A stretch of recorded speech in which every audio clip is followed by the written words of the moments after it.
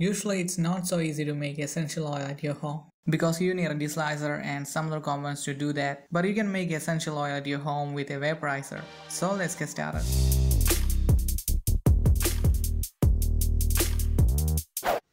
A small tube is needed to collect all the vapors and condense them into a container. Then the exact thing you actually need is a steam vaporizer. Then a couple of ice cubes. A container either glass or metallic. Then the stuff you actually needed to make essential oil. If you want a jasmine, then take some jasmine flower or rose flower or anything you want to make. I just took some basil leaves to make essential oil. So the first step, wash the basil mildly because it contains some dirt. If you have fresh one, it's not necessary to wash. Then keep it in the vaporizer. Add 200 ml of water into that. For a handful of basil, 200 ml of water is enough.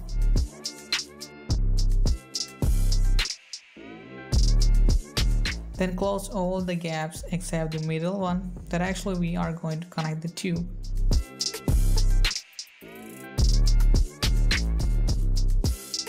Then connect the tube in the big hole. Then we can suck all the vapors through that particular hole.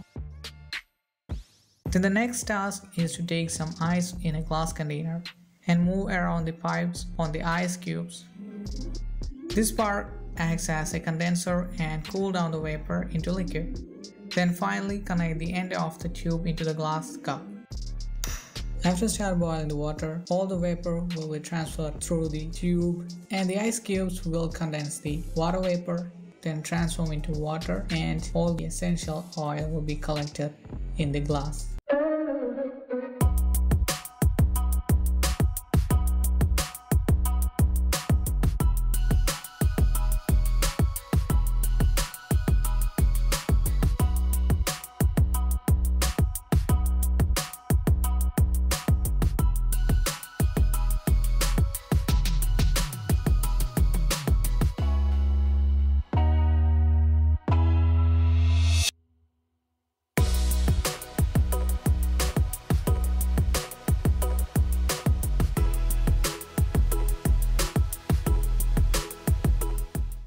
So this is the final product we get after a couple of minutes of distillation.